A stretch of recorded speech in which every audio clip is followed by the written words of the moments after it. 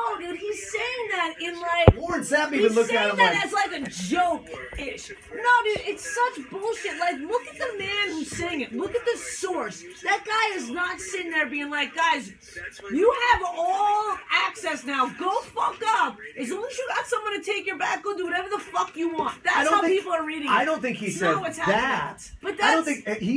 He did say, you guys are going to make a mistake. And...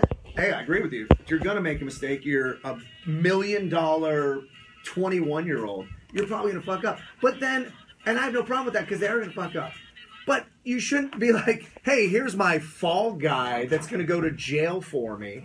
Like, I don't think he was kidding. I don't think he was kidding. I think he was saying that you guys are all young, you know, mostly African-American athletes who may not have the best guidance when it comes to making decisions that millionaires make. So you're going to have some seedy characters in your crew. So since you are the nucleus of this crew, since you're the person funding this operation, why not have someone who is going to sacrifice for you? Because listen, I'm paying for your Jordans, I'm paying for your hotels, I'm paying for you to sleep with women, I'm paying for your alcohol. You can do me the favor and fucking go to jail for me when we get stopped by the police for drunk driving.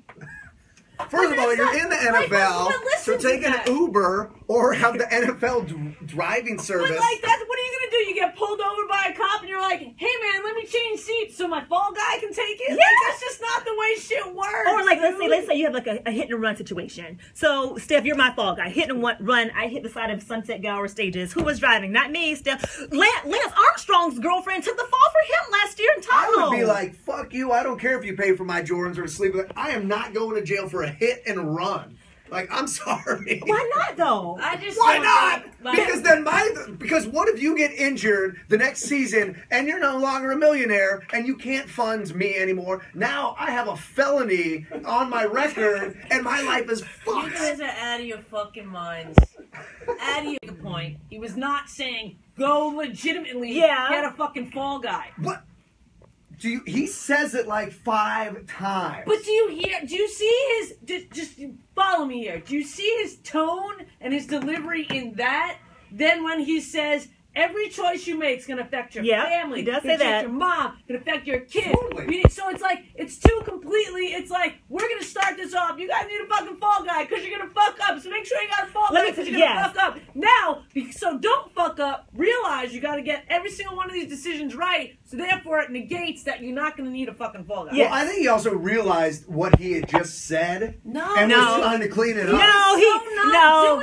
He was being fucking real, and we are so fucking sensitive to like what people say these days. Someone captures it, posts it. And this is a year old too. So the NFL didn't have any problem with it until it became, super public. They didn't have a problem with it.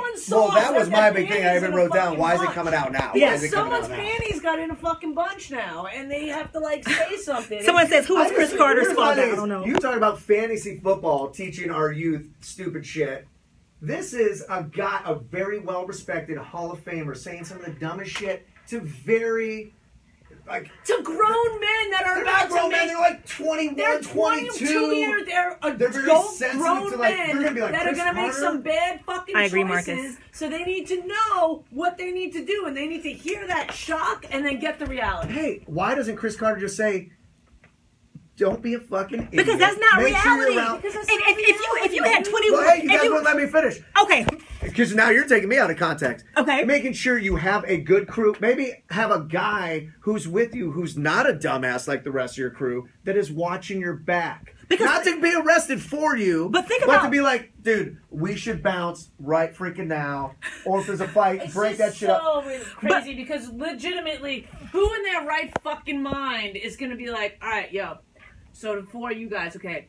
So, God forbid anything happens, you my fall guy. Like who? Like no one's gonna have that fucking conversation anyway. Well, I don't know. You can't say that though, because think about when you're 20 years old and you're in college. Like, and think about we can't even think that way. We never had $10-15 million as 20. Well, maybe you did stuff, but I didn't have 20. But it could still happen. You got all of us something we could like break out. And now you're it's super famous. But our backgrounds don't suggest that we would have the kind of people around us that we would be living the kinds of lives where we would need a fall guy. Like, these guys come from different circumstances. I've been arrested 5 times. Have you? Yes. For what? I'm not telling her.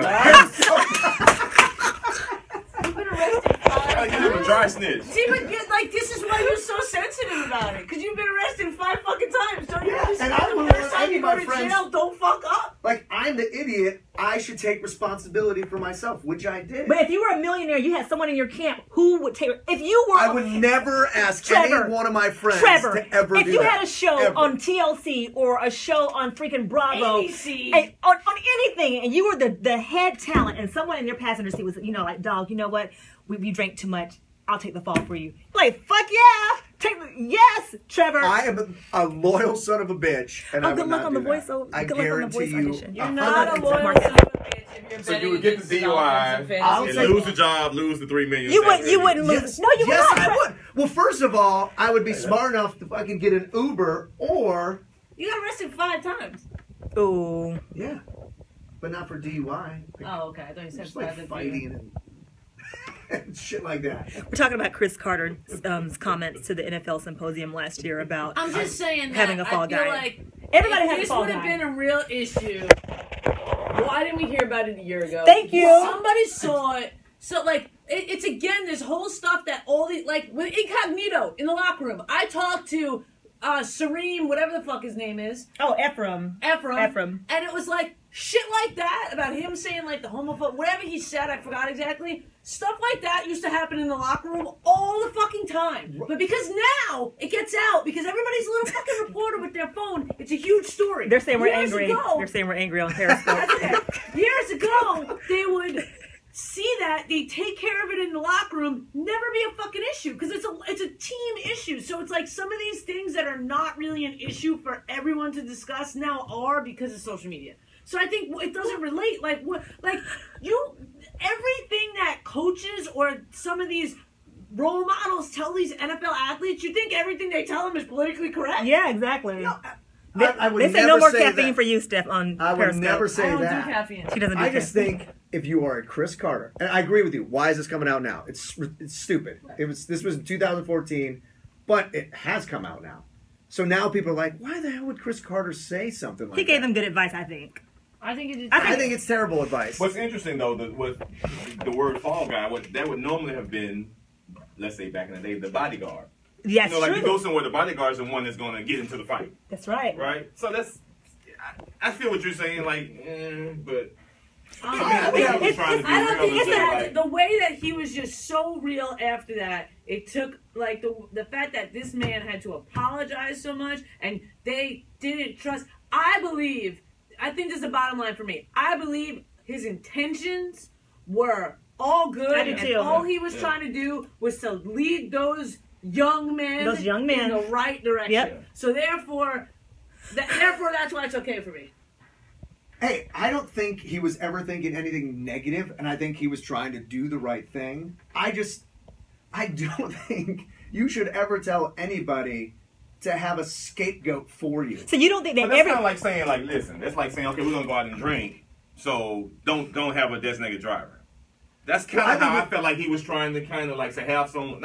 Maybe the words were wrong. Fall guy. See, I think it's kind of like, okay, if you're gonna go out and drink, have someone that's gonna drive. And that's what he said afterwards. He was saying maybe I should have said a designated driver or Right. someone in your camp. Well, But that that's not what he meant, though, because look, I I don't mean, think so. again, like, He even said, go to jail, we'll pay for you yes! to get you out. If I am funding this operation, you damn right, you better go to jail for me. Look, Trevor, if all of us in the NFL, right, we all go out drinking.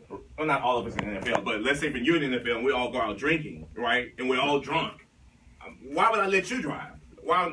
I drive. I'm not gonna let Right, Aaron so- Rodgers drive drunk. So I'm the fall guy. So if something happens, right, we get pulled over, I'm gonna go to jail or whatever, because you have more to lose than me. We're all drunk though. And we so all I'm have- the fall guy. and- So what he's saying is, okay, then we can bail you out. And And if you're in jail now, how am I going to eat my next meal because you're paying for me to survive? Let me tell you, I have a lot of friends who have NFL cousins and friends who live and mooch off that player.